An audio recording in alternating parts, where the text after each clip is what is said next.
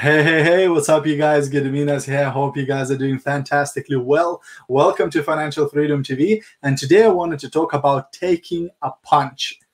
So if you're watching a replay of this video, please do me a massive favor and stick hashtag replay into the comments. If you're brand new, if you're watching one of my videos for the first time, please do say new in the comments as well. Would love to say hi and welcome you to the tribe.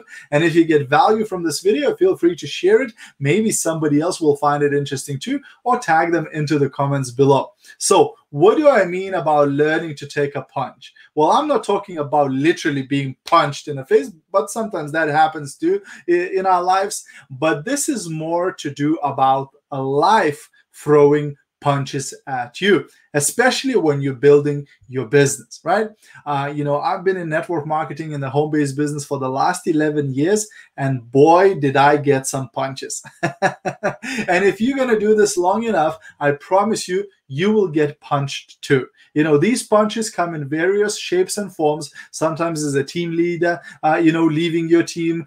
Sometimes it's the company making a change. Sometimes, some financial difficulties, sometimes some health issues, etc. But, like the Murphy's Law says, whatever can go wrong will go wrong. And at some point in your business career, you will also gonna get some challenges. And these challenges sometimes are so big, are so huge that the only thing you want to do is just throw in the towel, like in the boxing ring, when they throw in the white towel, that's it, game over. They stop the match and they drag the person off the ring because that's it, they give up. So in life and in business, sometimes we also, get in a corner and we want to throw in the towel because we feel like we are done. But they say that God never sends you a problem that is too big for you to handle, right?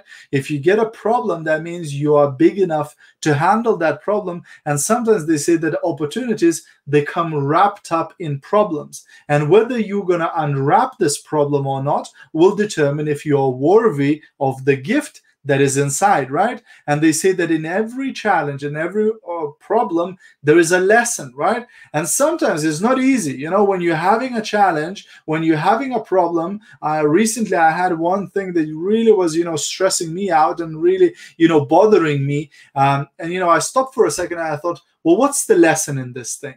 And I was dealing with one company that is very difficult to deal with, and I thought, well, the lesson here is how not to do customer service, because these guys drove me mad and I would never wish anything like that onto my customer, right? So that's a lesson in it, right? I want to make sure that my customer service is never so horrendous as this company's, because they literally got me to a point where I just want to, sue them. I just want to report them or do something because it's just impossible, right? So, but every problem, every challenge has something like that. There's going to be a lesson hidden. But the question is whether you're going to just throw a tantrum, and go, oh, this is unfair. Oh, this is horrible, right? Or you're going to stop for a second and think, okay, this sucks. This is not great, and I didn't enjoy that experience either.